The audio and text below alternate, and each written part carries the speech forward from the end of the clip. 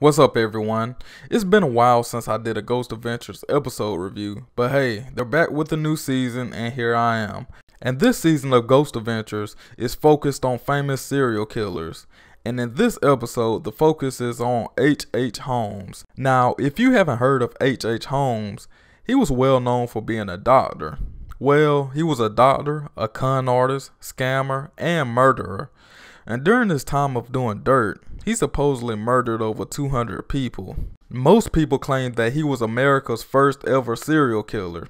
And in this investigation, it took place in Irvington, Indiana. And in this house, H. Holmes supposedly murdered a little boy on the property.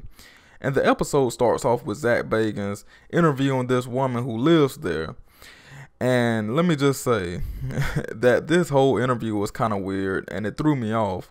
I don't know what was wrong with her, but something was off. And I mean no disrespect by that. But they have a few artifacts that could be from the victims. They have some leftover hair, and they also have some surgical tools that was used by H. Holmes.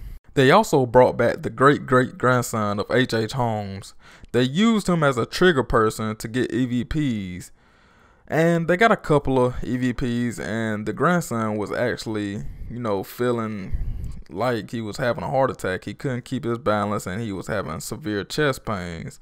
So I'm glad nothing then happened to him, but he was definitely looking like something was going on with him. So they begin the lockdown, and right away something begins to attack Zach Bagans emotionally, and he's saying that he's filled with rage and he's yelling at all the crew members. And Billy was also affected later on in the episode.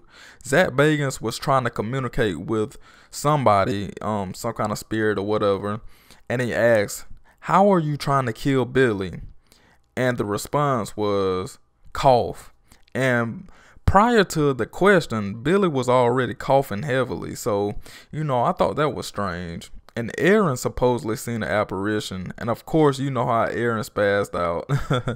But overall, I was very entertained by this episode. It was a great historical backstory for all the wrong reasons, but I also like how they really tried to help the victims be at ease.